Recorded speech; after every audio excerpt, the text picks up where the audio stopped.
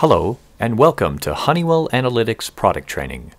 Today, I'm going to show you how to bump check the GasAlertClip Extreme in the MicroDock 2.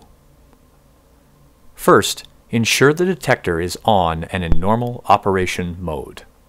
Next, squeeze the two release tabs on the MicroDock docking module and raise the lid. Push forward on the detector to ensure the top connects with the top of the bay. Now lower and press down the lid until both release tabs click. Press the button on the docking module and the bump check operation begins.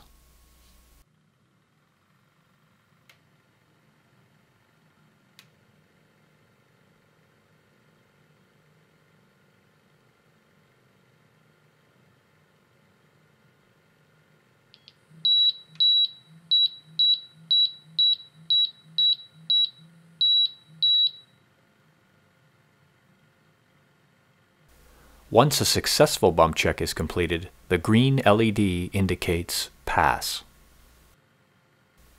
During the bump check, the MicroDock is testing sensor integrity as well as the audible and visible alarms. Wait until the purge countdown completes and then remove the detector.